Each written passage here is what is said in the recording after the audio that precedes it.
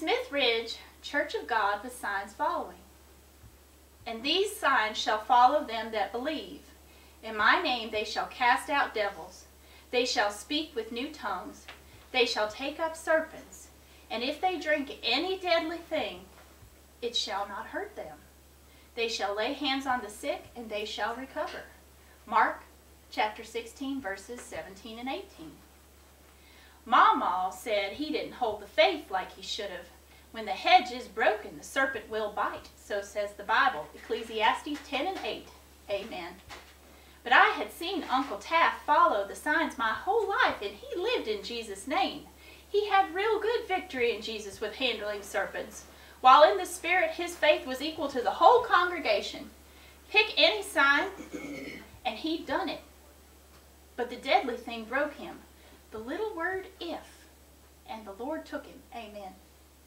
Last Sunday evening, Uncle Taft opened his Bible to Mark 16 and read out the signs. His Bible was greasy with anointing oil, and the writing was red where Jesus spoke.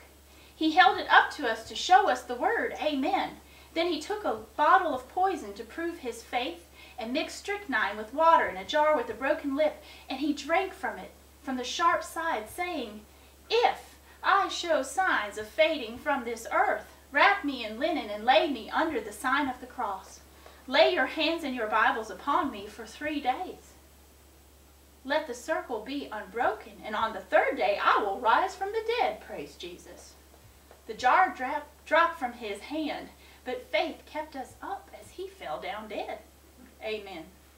So we all laid hands upon him, saying all the while, amen, and those who had real good victory and signs stood closest to him, so that by their faith he would revive.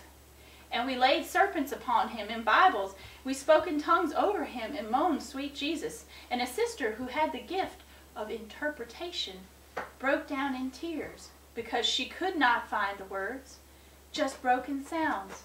Sheb Hedadai, Gadush Hadai, amen. Thank you, Jesus, sweet Jesus. We love you, Jesus. We swayed like a many-legged spider, ignoring the signs that the 3rd day was ending. And as the sun set, our Bibles seemed to go all red with the Lamb's blood. So strong was our faith that the broken would be restored. But the signs said different, amen. So we shut our Bibles and caged our snakes, and I told Jesus he could keep his faith. That was my